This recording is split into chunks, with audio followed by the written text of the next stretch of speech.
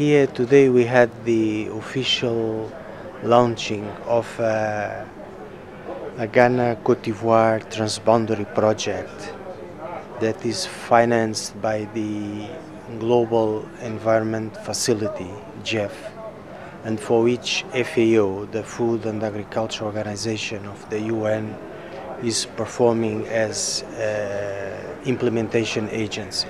We managed to get on board all the key partners so that we could organize this launching that will hopefully be a good start for this 3-year project. So the project actually is meant to establish some corridors linking protected areas between southeastern Côte d'Ivoire and southwestern Ghana.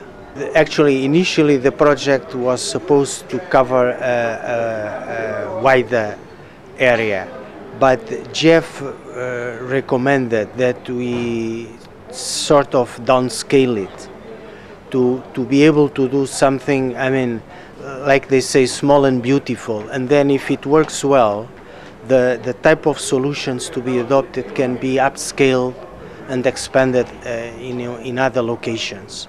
So ultimately this was done on purpose. So Togo and Burkina Faso are not excluded, but probably at a later stage.